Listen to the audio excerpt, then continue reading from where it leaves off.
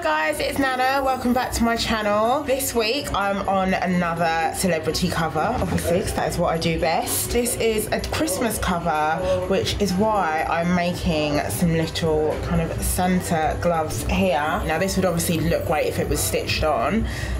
This has actually been put on with this magic stuff called Wonder Web, which I discovered quite early on in my styling career, and it's always been a godsend.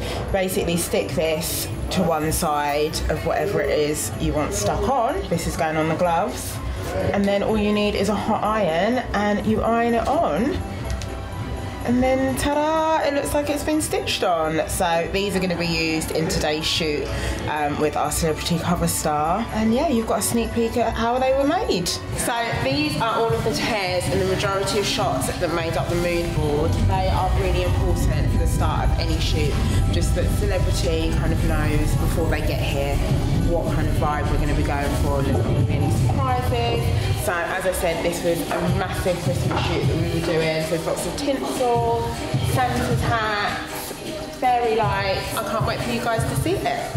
As I said, it is a Christmas shoot, so think lots of sequins, got red sequins, black ones, and then there's lots of props and accessories. Think Mariah Carey, All I Want for Christmas, but classy.